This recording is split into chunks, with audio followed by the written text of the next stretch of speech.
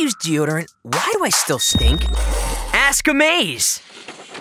People have sweat glands all over their bodies. When puberty starts, the body starts to produce more sweat, sometimes around your arms, around your groin, and around your feet. Puberty also triggers new bacteria that are present in the sweat, and that's what causes body odor. Washing regularly with soap is a great way to rinse off the sweat and kill the bacteria. Wearing deodorant is another way to help minimize the odor.